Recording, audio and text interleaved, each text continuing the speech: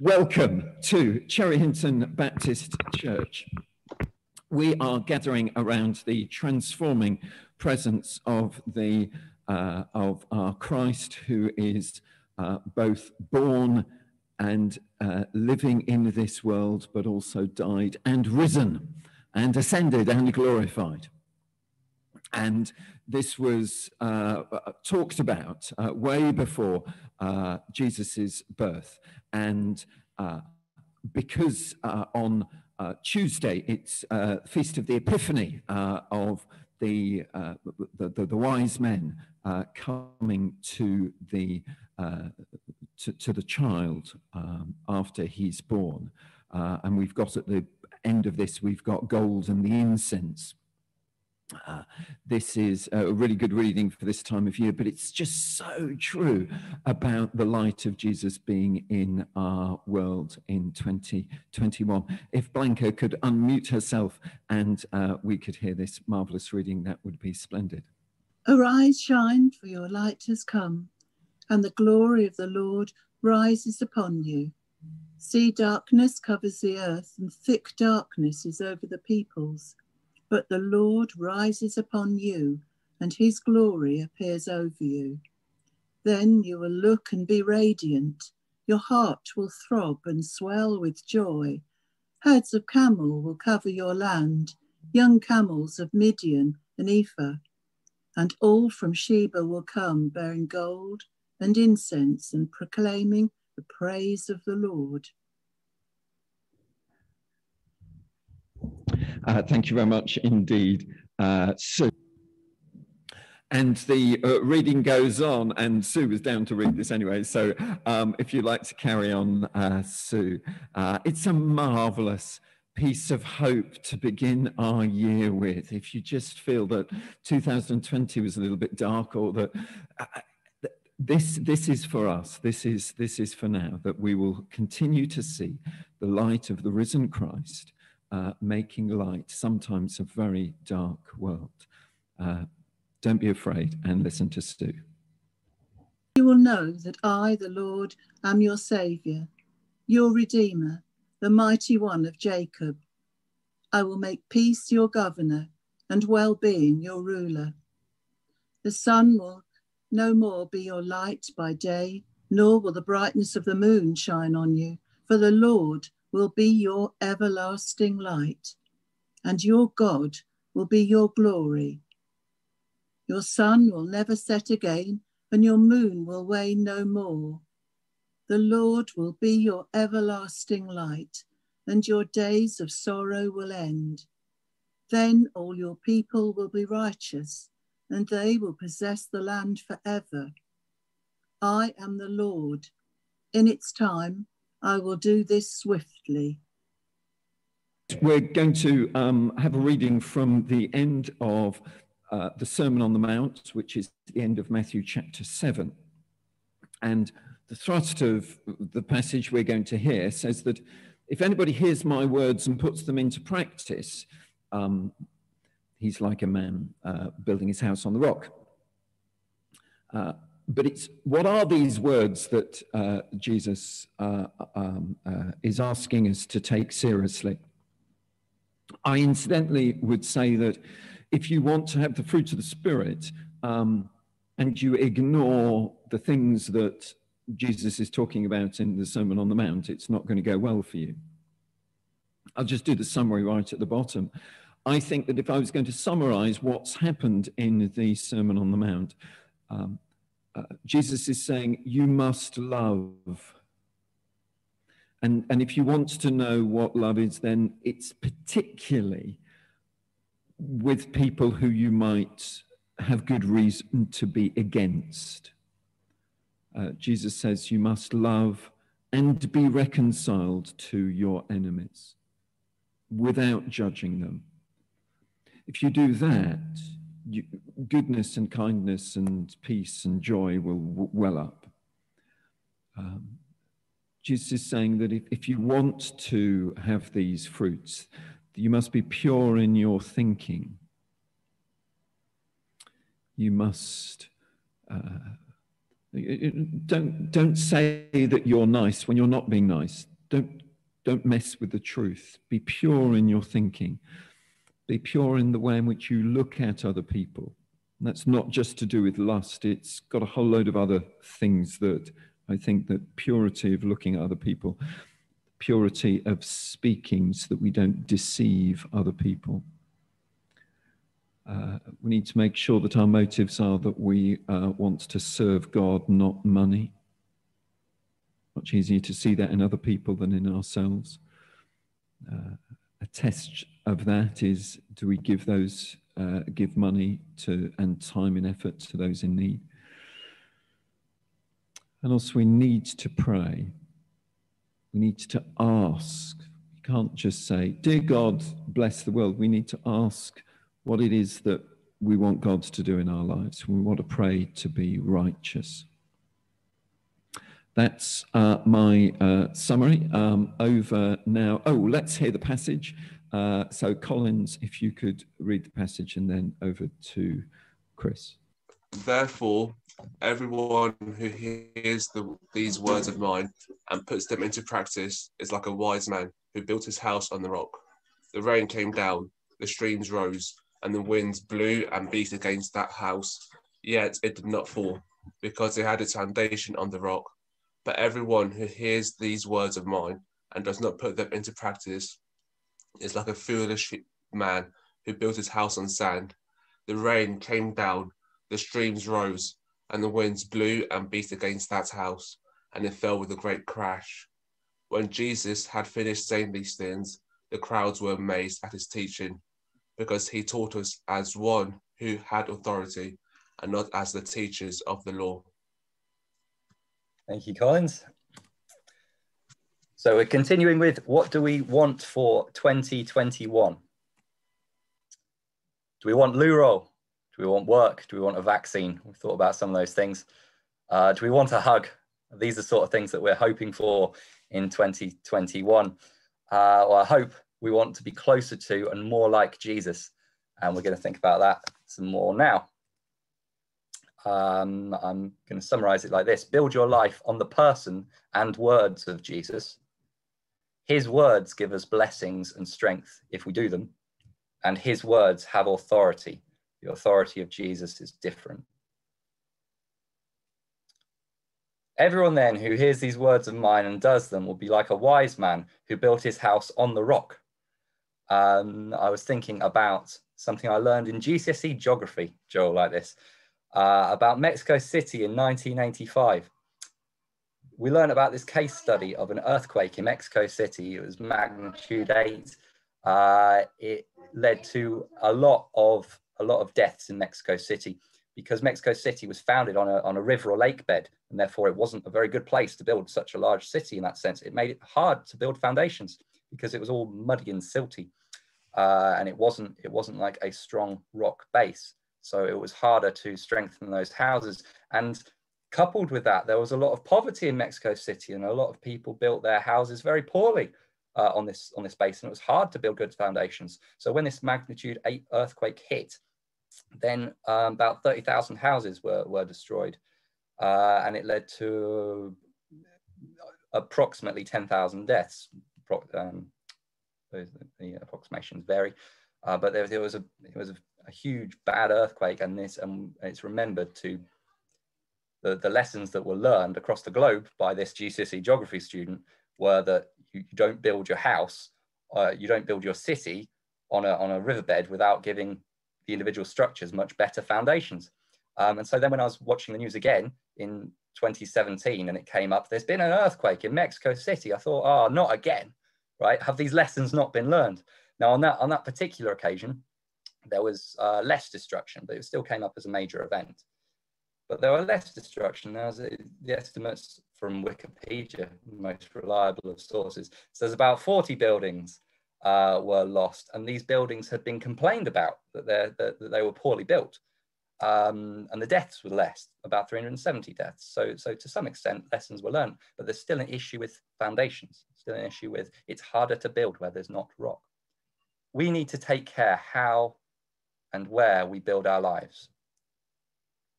There are some places where it's much harder to build. There are some places where we should not build.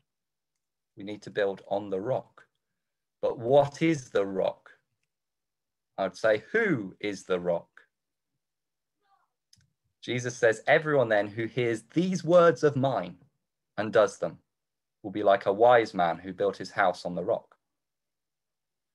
These words of Jesus's, I would say that the person of Jesus is the rock, and his teaching, they give a solid foundation. Do you want Jesus to live with you?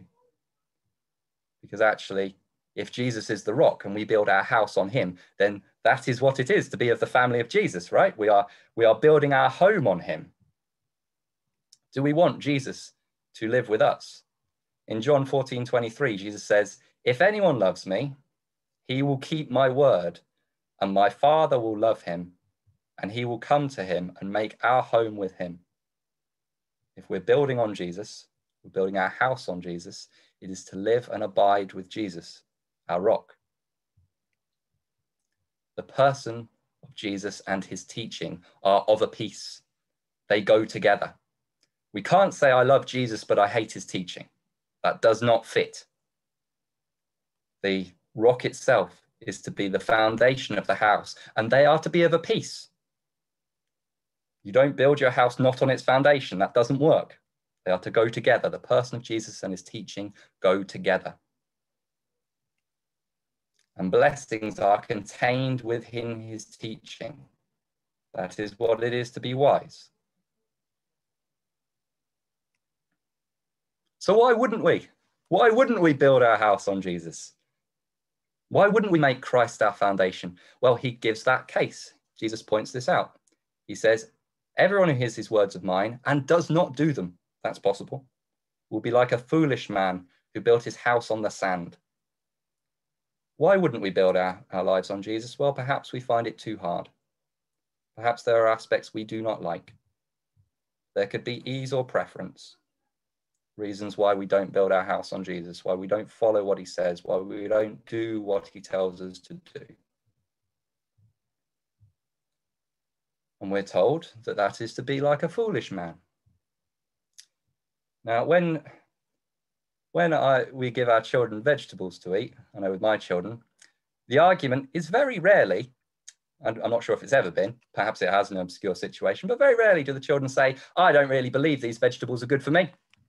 No, right? That's not the argument. The argument is, I hate it. I hate broccoli, right? It's the taste that's the problem, right? The vegetables aren't to their taste. What do we find unpalatable about the teaching of Jesus? It really is good for us, but maybe we don't like the taste. And it's not with the hypothetical broccoli either that arguments kick off, right? That theoretical broccoli sitting on the shelf in the shop, that's not an issue. It's when the broccoli's right in front of us and we're making them eat it. You must eat that broccoli. That could be the problem. What is it about Jesus' teaching that we find difficult when it's in front of us? That could be when we'd rather build on the sand. Do we have sure foundations? The other thing is, to get to the rock, we might need to dig down very deep. In Palestine, I'm told by Ken Bailey, who's very good on this, I'm told that the rains come in Palestine, in Israel, in the winter, and so do some snows. And that could be the storm that's in this story. And you don't want to build your house in the winter because that's when you get the rain. But in summer, the earth is baked and it's a clay earth. And when it's baked, it becomes really hard. And you might be persuaded it can bear the weight in the summer because actually the earth is very hard and therefore it's difficult to dig into. It's difficult to dig down to the rock. Are there things that we put our lives on that we think are solid? Because in the summer, in good times, it looks that way. The earth looks very hard, very able to support a house, but not so able in the winter, not so able in the storms. Do we trust in atheism? Do we trust in our families? Do we trust in our jobs? Do we trust in our health?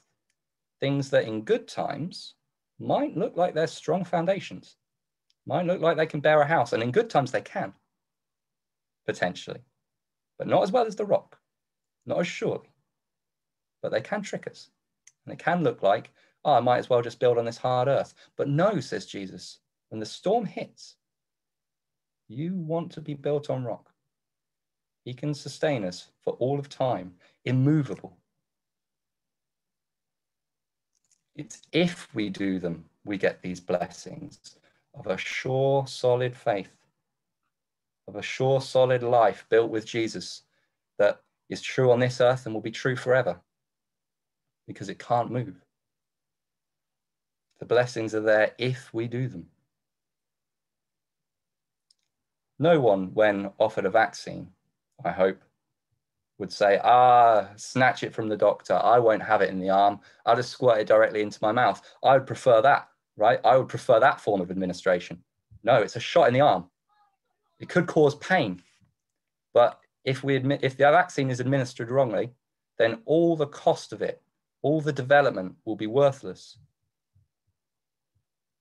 If we don't like the way that Jesus' teaching tastes, then all that he paid for it, his blood on the cross, his death for our sins, though that still costs an inestimable amount, it won't benefit us if we don't take it in the right way. Everyone who hears these words of mine and does not do them will be like a foolish man who built his house on the sand. If we want Christ, we must follow his methods. Martin Luther King said this about in some of his writings. He said, in the final analysis, means and ends must cohere. They must go together. They must be coherent because the end is pre-existent in the means. Now, if he wanted his followers, his protesters, to be respected, they were going to have to protest respectfully. If he wanted to say that violence was wrong and show it up as being so terribly wrong, he would have to protest in a non-violent manner. If he was going to show the peace of God to the world, he was going to follow a path of peaceful resistance. The means and the ends must cohere. If we want our lives to be as followers of Jesus, if we want to live with Jesus forever, then we must build on the rock. We must follow Jesus' words. They must go together.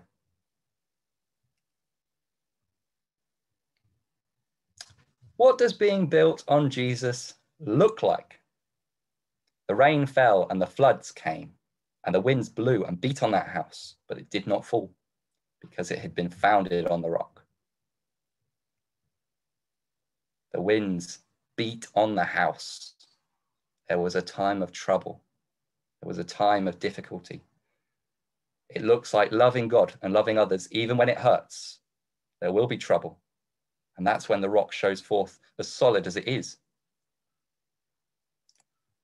Now, there are some verses in Isaiah 20, 28, where God says that he is laying in Zion a foundation, a stone, a tested stone, a precious cornerstone, and a sure foundation. God says that he is laying the foundation. Jesus is this foundation. Jesus is this rock. It's one that is tested. It's one that can survive and bear up and give strength to the whole building, the whole house, the whole temple, even when it hurts. And Jesus took this hurt. He's been tested. He has died. He has survived death. He's taken the pain of sin and death and sorrow. Even when it hurts, we can look to Jesus because he is a tested foundation. He is a tested stone. And he has stood the test, and he's done it without sinning. He has done it for us. Do we look to Jesus as that tested rock? Because when he was beaten, he still looked to God. When he was beaten, he still rescued and saved. And he can rescue and save us too, as our rock. Are there any of Jesus' teachings that we particularly need to implement in 2021, thinking about the fruit? They will strengthen us if we do them. A colleague of mine tells a story about how the doctor said to her that she was gluten intolerant and lactose intolerant on the same day. And she told the doctor, pick one. Right? I'm not losing all that. You know, you choose. It's one or the other. Well, the doctor didn't want to take away all her food. That wasn't the doctor's plan. The doctor wanted to give her complete health. Now, it might be the case that in looking for complete health, we need to implement one thing first. That's possible, right? It might be that we don't go for it all at once. But Jesus wants us to have complete health, right? He wants to eliminate all the intolerances. So we should be immovably following Jesus, founded on the rock, founding on his life and his teaching, his person. This is Cromer. We quite often go to Cromer, rather like Cromer. And it's got a lot of sand. And there's the beach at Cromer, and you can see that down here on the beach, you don't get anything that people can live on, right? You get things that the crabs can live in, perhaps. We find some of those around there. There's a groin that has the sand, and you get some sea creatures, small sea creatures in there, but it's not for people to live in. Further up the beach, there's a thin raft of concrete, and you get some stronger structures there, some beach houses, that sort of thing. But people don't live a permanent life in a beach house, right? But you can last a bit longer in a beach house, I suppose. But then up on the hill, you get the town. And I picked this particular patch because around there, you don't only get houses, but you get lighthouses. You get bigger structures, things that can survive storms, where people can make a life and where also others can be warned. A lighthouse can warn others. That might be what it is to live our lives on the rock. When Jesus had finished saying these things, the crowds were amazed at his teaching, because he taught as one who had authority and not as their teachers of the law. The other thing about this prophecy from Isaiah 28, where God says he will lay a sure foundation, is that the Jews, in their temple, there was a stone on which was placed hot ashes and fire and incense in the holiest part of the temple, in the Holy of Holies, that was called the foundation. And this would be known to typical Jews at Jesus' time, that in the temple, that is the foundation, the special stone.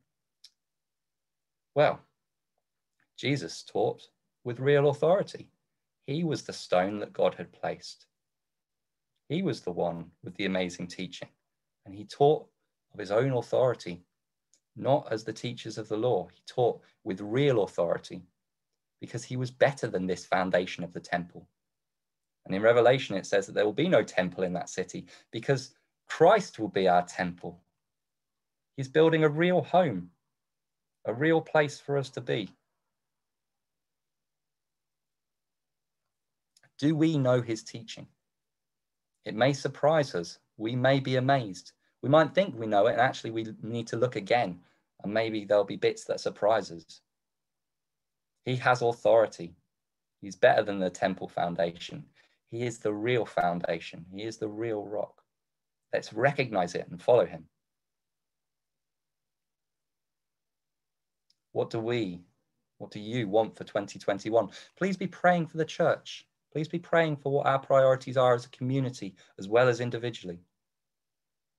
Who around us need to see Jesus? Who needs to see his words working in our actions? Who else needs to hear his words? Perhaps we're happy as a home for Jesus. Can we be like a lighthouse too? Who else needs to hear his words for themselves? Okay, it seems to me that one of the questions that Chris asked was, what's not to like about Jesus's teaching? Just looking at the bottom 4 lines, there are a whole load of times I don't want to be reconciled to somebody who's behaving badly, particularly when they're unrepentantly behaving badly. I don't want that. I don't want to love them. I don't want to love them as I'd love a friend, somebody who's nice, somebody who I can see the light of Jesus in.